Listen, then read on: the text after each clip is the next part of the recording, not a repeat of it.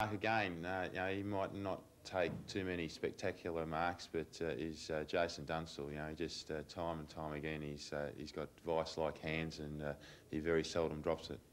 Nugent, who's had a few possessions in this third quarter. Dunstall got it, clean mark, yes. I think the best mark in the league is also Gary Ablett. You know, just out and out brilliance. You know, you'll take 2 or 3 marks of the day every Saturday. And off the left foot. Oh!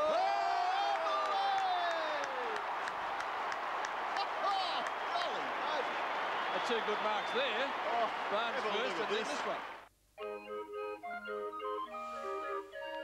There are a lot of colourful claims being made